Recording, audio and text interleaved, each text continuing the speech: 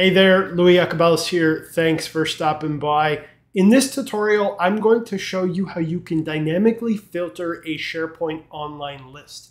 Now, before we get started, if you find this video helpful, please hit that thumbs up below and be sure to subscribe if you haven't already to stay up to date on the latest content that I publish. Now let's go ahead and let's get started. All right, now to dynamically filter a SharePoint Online list essentially means to filter one list by selecting a value in another list. Now you can see here in the example that I have displayed on the screen, I have two SharePoint lists side by side on a single page. And when I select a value in the department list, you can see that the department contacts list automatically filters to display only those individuals whose department matches the value that I selected in the department list. So that is what it means to dynamically filter a SharePoint list. And what I'm going to do is I'm just going to start off by quickly walking you through how you can configure the lists before you set up the dynamic filtering. And then I'm going to go ahead and just get right into showing you how to set up that dynamic filtering. Now let's go ahead and let's check it out. All right, now you can see here that I am currently in the department list. Now this is the list that we are going to use to select the department value that we want to filter the second list on.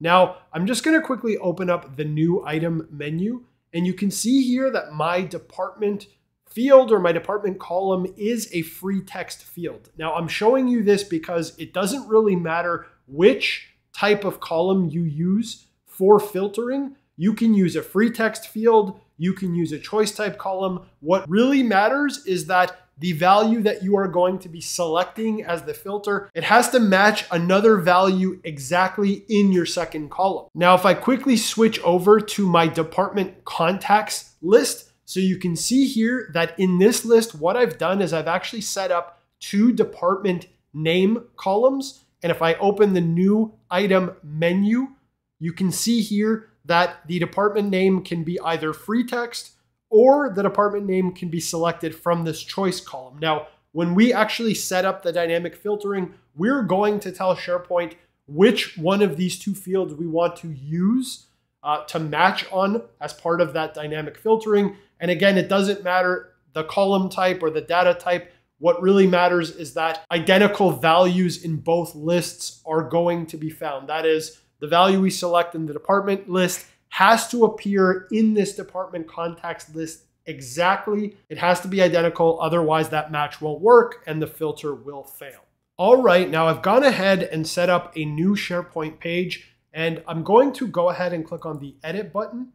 And what I'm going to do is I'm going to click on this add new section button here. And I am going to select the two column layout.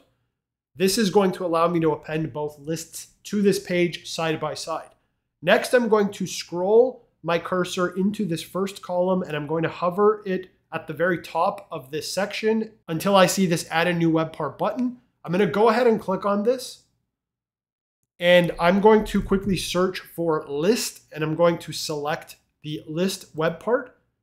Next, I'm going to select my department list, and you can see here that it's added the department list in this column of this section on the page. Next, I'm going to go ahead and do the same thing in the second column. So I'm going to click on the add a new web part button, and then I'm going to search for list, and I'm going to click on the list web part, and I'm going to select my department contacts. So now I've added these two lists side by side. Now, what I'm going to do is I'm going to set up the dynamic filter on the list that I want to be filtered. So I want the department contacts list to be filtered when a user selects a value from this department list. So you want to place your cursor over the list that you want to be filtered, and you want to click on this edit web part button.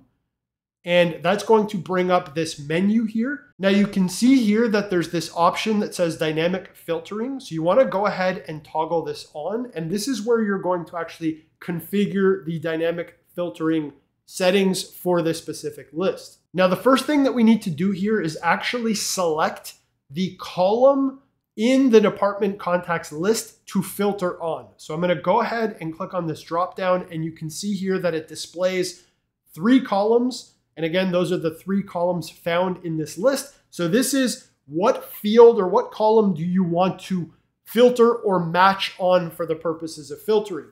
Now again, I can select either department name or choice. Department name's text, department name choice is a choice type column, and it doesn't matter again, as long as that matching is going to happen and the values are going to be 100% identical. Now I'm going to go ahead and select department name, which is the free text type column.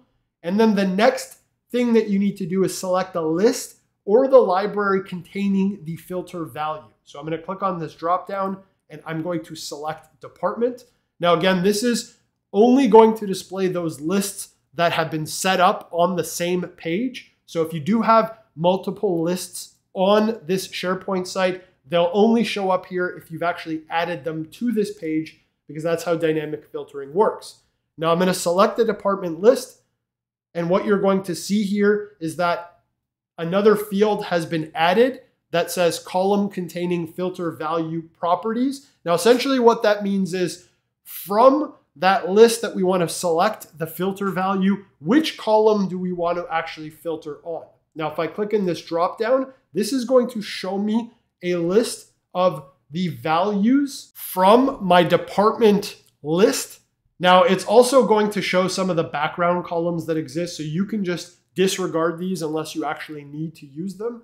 Now, you can see here that the two columns that are displayed on the list here are department and department icon. So I'm going to go ahead and select department. And again, that's because I want my user to select the department, and then I want to reduce this department contacts list to display only those individuals who work in that department. Next, I'm going to click apply, and that is it. That is how you set up your dynamic filtering. Now, what I'm going to do is I'm going to go ahead and close out of this menu, and then I'm going to republish this page here. And now this page has been published. And if I come down to my department list and I select finance, what we would expect to happen is that the department contacts list is going to be reduced to show me only these two individuals whose department is finance. So I'll go ahead and select finance, and you can see here that the department contacts list has been filtered. And if I uncheck this, then the list will remove the filter and it will show all of the values. Now, again, if I go ahead and select marketing, you can see here that the department contact list filters again. And if I uncheck it, then the list is going to display all values. Now, if you want to change dynamic filtering, what you want to do again is click on the edit page button. You want to place your cursor over the web part that has the filter set up. And then you want to click edit web part. Now you can come down and change any of these dynamic filtering options. Now, what I'm going to do this time is I am going to change the column that we're matching on in the department contacts list from department name to department choice. And again, really the only difference is department name is free text and department name choice is a choice type. I'm going to go ahead and click apply. And then I'm going to republish my page.